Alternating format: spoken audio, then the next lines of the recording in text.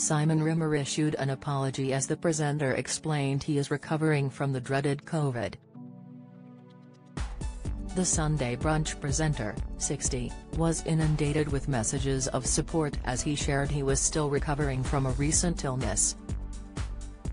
Taking to Twitter today, he tweeted, "Sorry I'm not on that Sunday Brunch for today.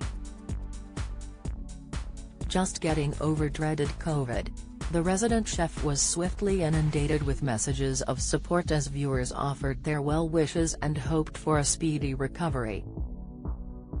One person remarked, "Oh no. Get well soon, Simon.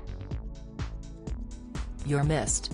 Also, we need you back ASAP." Meghan Markle's mum Doria Ragland parties with Kim Kardashian. Another penned, "Get well soon," while a third remarked, "Not the same without you, get well soon." A fourth wrote, "Oh no, hope you recover soon, Simon," while another added, "Oh Simon, you were very missed today.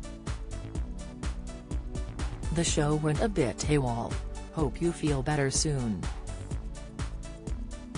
The news comes after Makita Oliver stepped in for Simon as she joined regular presenter Tim Lovejoy on Channel 4's Sunday Brunch. Don't miss. Karen Brady claims lonely Harry regrets royal mistake after family strain. Latest, Chris Evans flips tuk-tuk in crash injuring visitors as medics race to the scene. News, Adele collapsed backstage during Las Vegas show. Insight, viewers took to social media and questioned the presenter's absence from the program. Opening the show, Tim explained that Simon was feeling poorly and another chef would be taking over in the kitchen.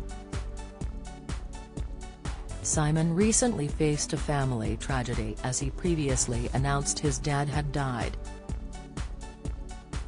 Last month, he appeared on Steph's Packed Lunch and spoke fondly of the NHS and the staff members who assisted with his dad's end-of-life care. He said, "Yeah, unfortunately, my dad passed away last Thursday. I've always loved the NHS, but every single person that was involved at the end of my dad's life. Not just for him and the care that he got, but us as family, in his final hours. They were just amazing, they could not have been more supportive. Just a massive thank you to everybody at Aero Park Hospital who really just made my dad's final hours incredible.